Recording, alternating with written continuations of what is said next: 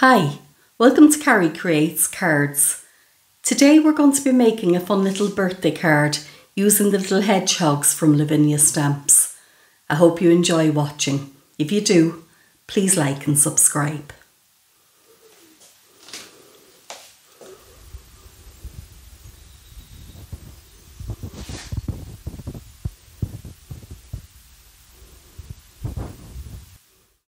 Today I'm going to be making a card using this 8x8 card base, and I cut this piece of white linen cardstock down to it's 8 by 3.5. So I'm going to be using some distressings. I'm using chipped sapphire, peacock feathers and bundled sage. Now they're not pardon me, they're not oxides, they're just the regular inks from my old stash, because I just find that I like stamping over the regular distressings better. I don't know if that's just me. I find I love the oxide inks, I absolutely love them. I love the chalkiness and that colour, that beautiful delicate colour that you get with them. But I find if you have any kind of detailed stamp that you'll get a shadow on the stamping. But anyway, that's just me. So I'm going to be using these beautiful stamps by Lavinia. And this one is the Wallace Family. They're the little hedgehogs. Don't know where my brain is this morning. And I'm going to be using, it's one of my new ones. It's not a new stamp, but it's newish to me. It's my Blackberry one. And this one is always new, also new to me. It's the Bellflower Vine. So I'm going to start with my 8x8 card base. A bit different than what I would usually do. I'm going to pop that into the corner there on my stamping platform. And just pop the couple of magnets down. And I'm going to start with the Blackberry stamp. And I want to come in. I might actually pull that out from the edge.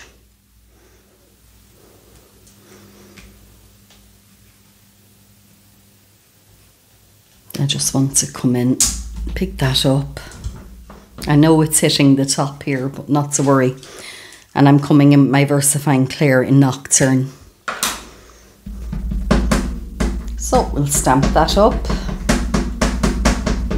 Sorry, we'll ink it up. Like I said, I don't know where my brain is this morning. It's a beautiful sunny day out. I think the weather is finally beginning to pick up again. So hopefully it is.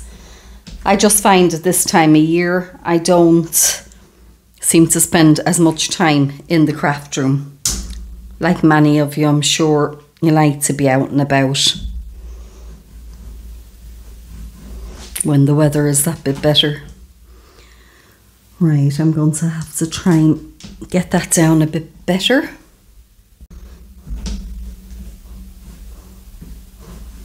Maybe just apply a bit more pressure. It's because of this that I said didn't matter, but obviously it does. Oh yeah, that's it. That's much better. Just going to give that a drop of water, wipe it off, especially on the plain white background. It wouldn't be forgiving if I got black ink on it. So I think I'll move it down like that, and yeah, just pop it here.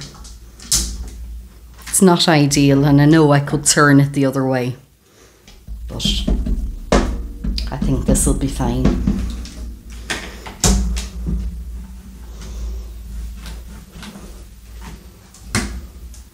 Yep, happy with that.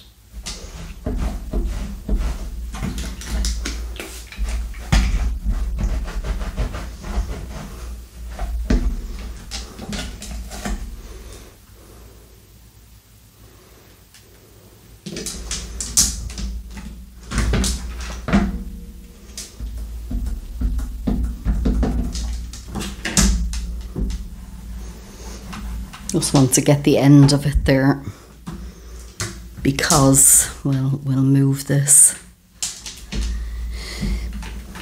because this might end up actually being covered over. So I'd like to see the tips of some of the blackberries. It's this thing again that's causing the problem there.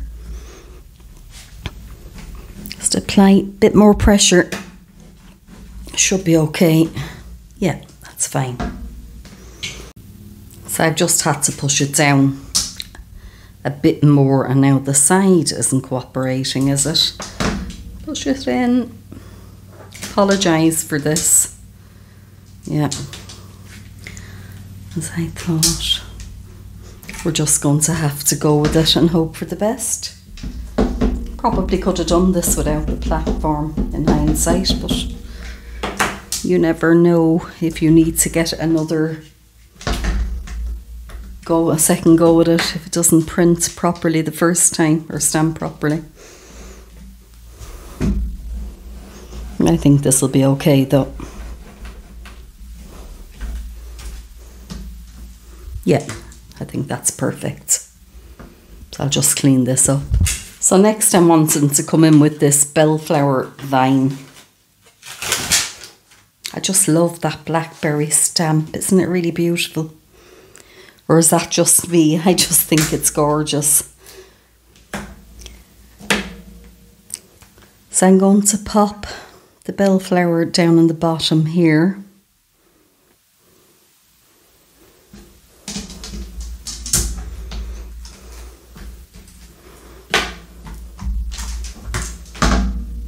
Also inking it up in the Nochturn, because I want the background to be understated. Just want it to be black and white. Monochrome, I guess, is what the word I'm looking for.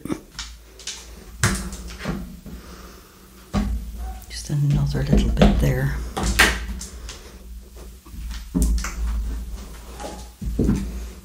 Yeah, lovely.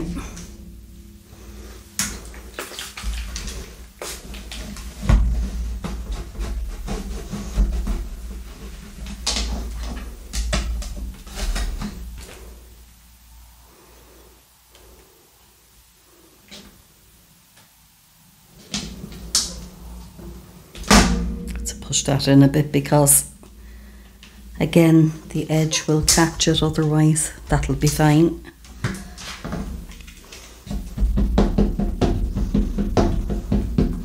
Sorry that I'm inking it up off camera, but as you know, I'm just tapping it with the ink pad.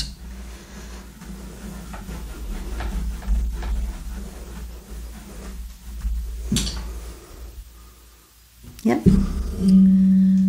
Just another little bit of ink there. I'm going to replace my lid.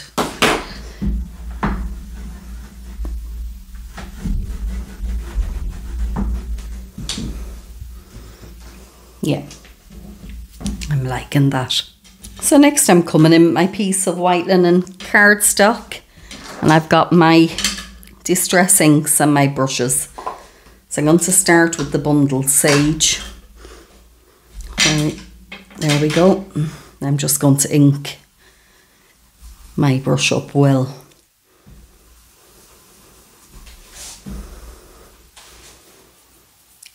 So I just want to get a tissue there. I'm just going to start on the corner and work my way in. Now I'm going to cover maybe just slightly over half of the cardstock with the bundled sage. Really like this colour as well.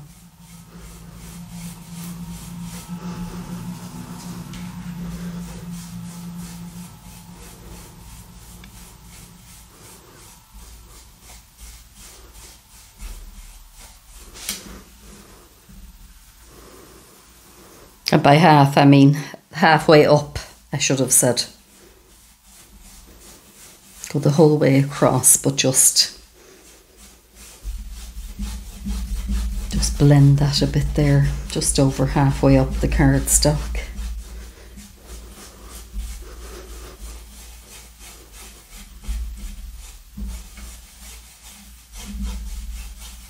I think that's okay.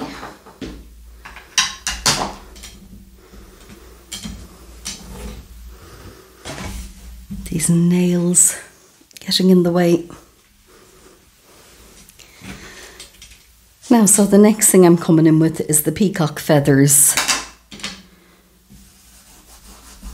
Just get some ink on there.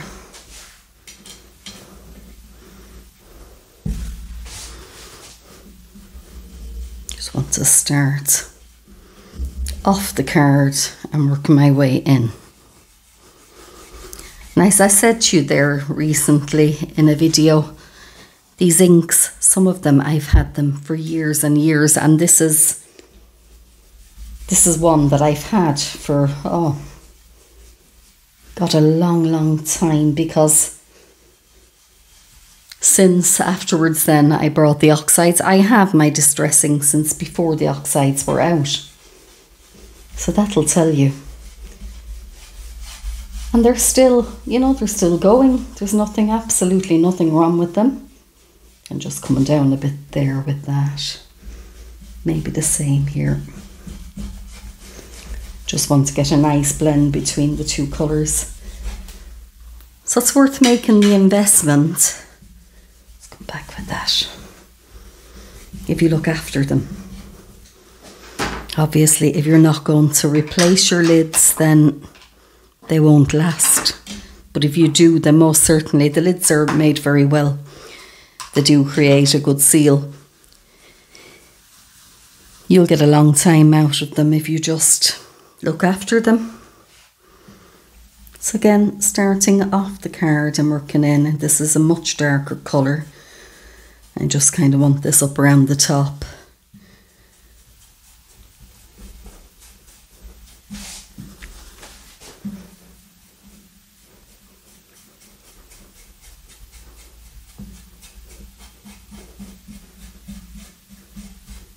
And I'm actually going to leave that there, and I'm going to come back with the Peacock Feathers brush.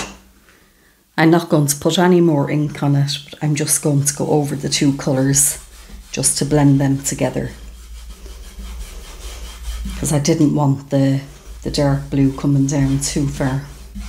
I might actually need to go in and pick up some more Peacock Feathers there.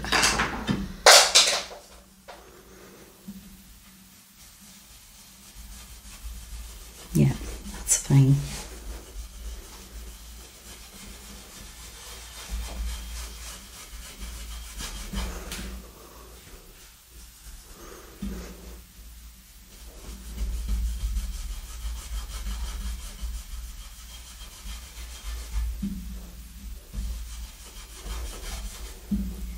Just picking the ink up off the glass mat now, because there is some there, may as well use it.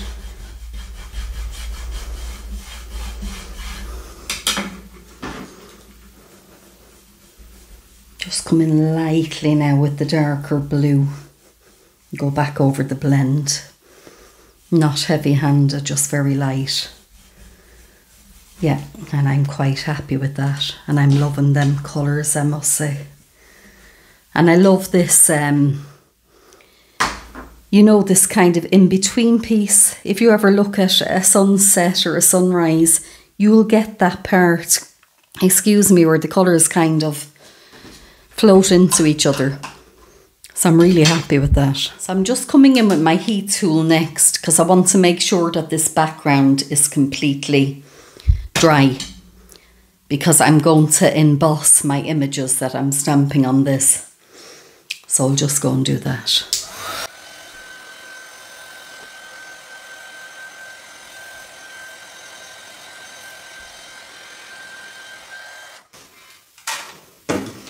Okay, hopefully that's dry enough. So next I'm going to come back in with my stamping platform. I'm going to pop that into the corner.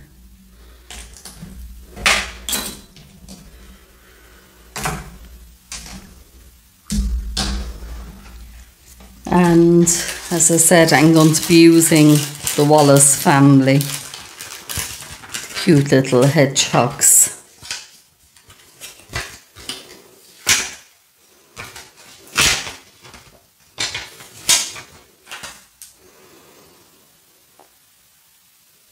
So let's see where I want to put these.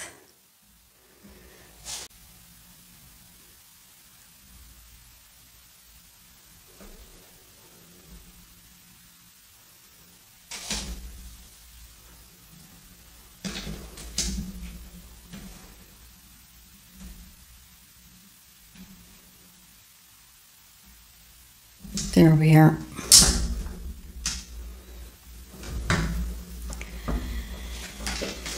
So I'm coming back in with my Versafine Clair and Nochturn. And I'm going to ink these little fellas up. I just move it so that you can see what I'm doing this time.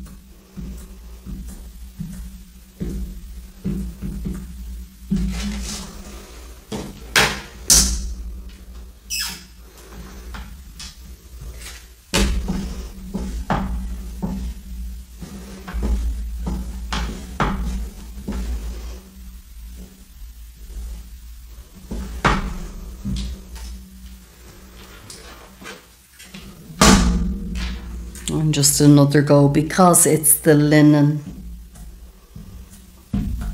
Excuse me, it doesn't stamp perfectly first go, but it will.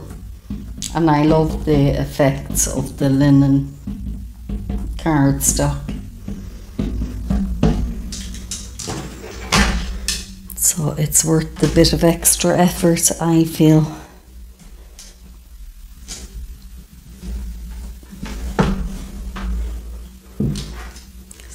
To move you.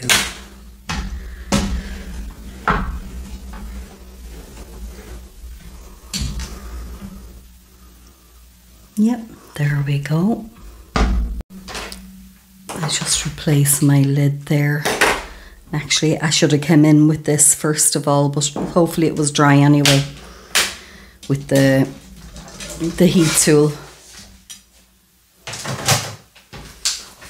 I'm just going to come in with this little piece of paper just to catch my embossing powder, and I'm using a clear embossing powder. So just pour that over my little hedges, this little Wallace Family.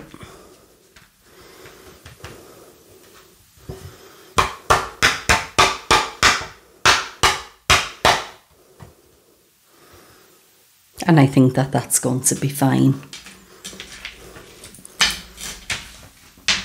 So just pop that back in.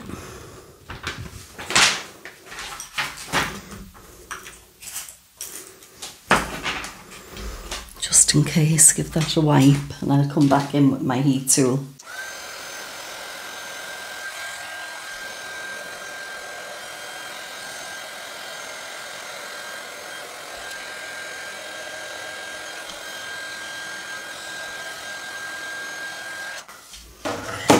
Love watching the magic happen there, and I'm just going to give the little one a little bit more here.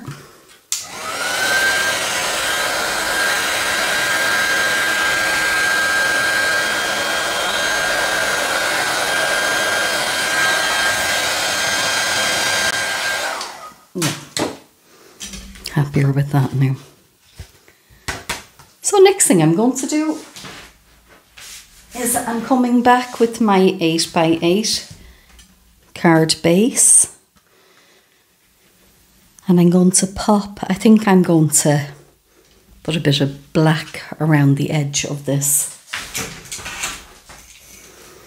Just come in with my ruler, my black Sharpie. Just think it'll be a nice contrast on the white behind.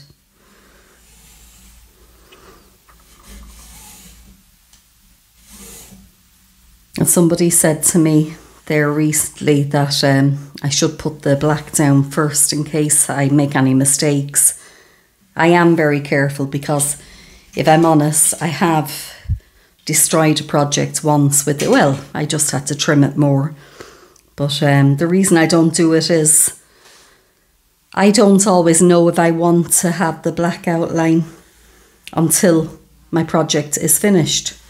So if you do it first, you're stuck with it whether you want it or not. And I feel not every project requires it, but I like to have a look when it's finished and just see, does it need anything more? So that's my reasoning behind that. Just get rid of this. And yeah, very happy with that. So we'll bring back in. I need to pop a bit of double-sided tape. And again, I'm going to use my wide tape because of it being heated. Just find it helps with the warping of it. It makes it all sit down, so therefore you have no little pieces that bulge up here and there. If I just do around the edges sometimes, if I've heat embossed something, I find that it might not sit properly on your cardstock. Where is my little pokey tool?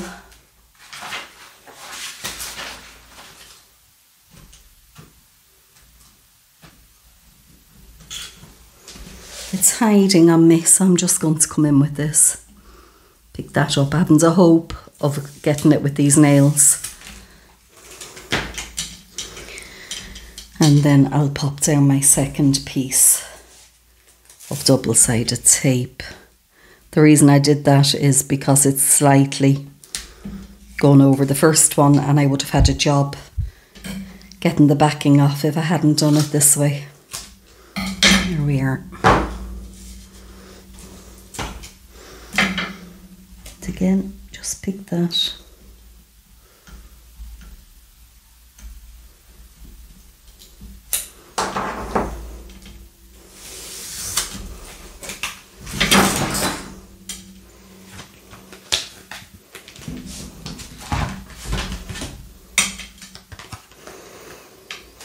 So I just want to get the placement right on this. I'm glad I went up a bit further with these ones, because as you can see I didn't quite get the end of that one, but it's fine, it looks quite nice the way it is.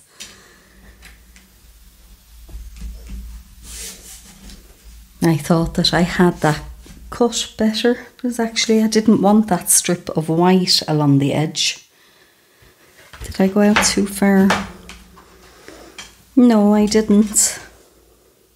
Because sometimes, even though you're convinced that you've cut something perfectly, you haven't, but that's just a small detail. I could run a little bit of black maybe along there. Maybe I'll do it off camera. Do you know I won't? I'll be brave. Just going to give this a wipe.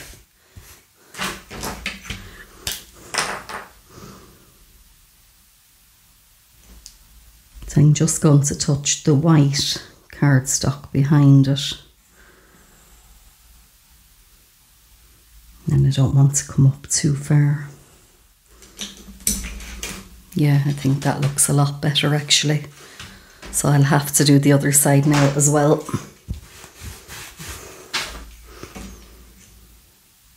And as I say, no mistake in art.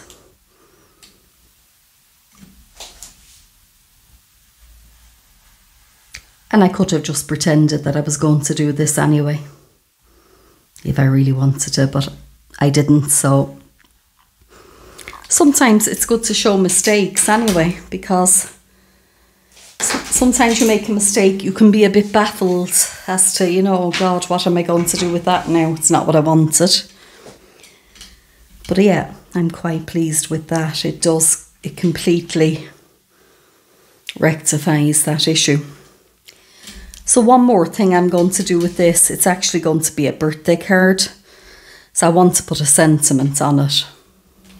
Okay, because I'm using the white linen cardstock. I've decided not to go ahead with the acrylic block because the card is finished and I don't want to destroy it. So I'm just going to pop my magnets down. And I got these sentiments that I got from the magazine, Paper Crafter. And I'm going to choose a sentiment from it. So I've got happy birthday, wishing you a happy birthday. What does that say? No. Birthday celebrations. Have a great birthday. That one might be nice, even though I'm liking the size more of this one, I guess. Yeah, I think the size of that one will be good. Just want to get it lined up properly now, make sure that it's straight. And I think it is. You can see the little lines on the linen. Kind of helps get the placement right. So this time I'm going to come in and I'm just going to put a bit of that anti-static powder down first. In case there was any oil on my hands or anything like that. So I'm going to ink it up, with the Nochturn.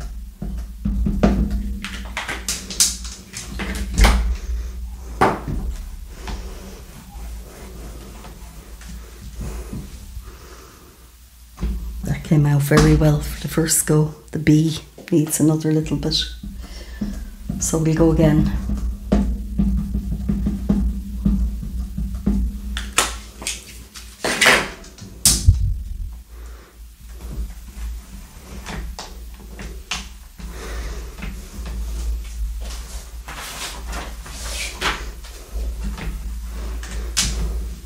Yes, that's better.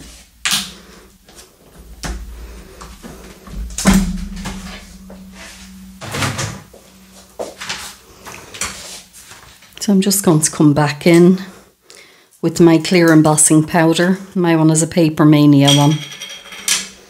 And again, with these things, last you forever. Because most of the powder gets put back into the jar.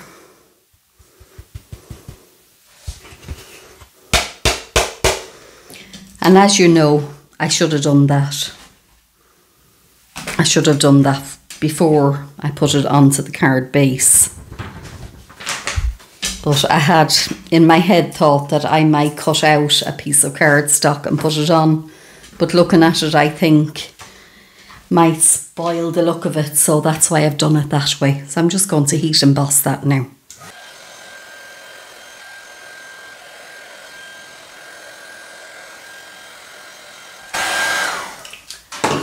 And there we go. Don't want to overdo it because as you can see, it's starting to warp. I might just come in and give it a blast at the back.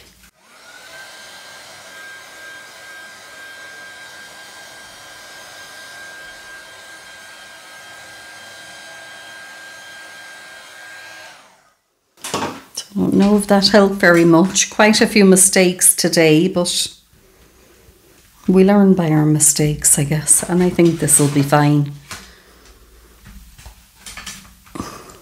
I might need to put a heavy book on top of it for a little while. Just going to show you that I'm going to put the piece of paper and a couple of heavy books on top, and I'm going to leave it for maybe 20 minutes or so. I'm going to go and have a cup of coffee. Okay, that seems to have sorted out the warping issue. Just left it for about 15 minutes and I've come back. So I'm very pleased with the way that has turned out. So I hope you've enjoyed watching. And if you have, please like and subscribe. And as always, thank you.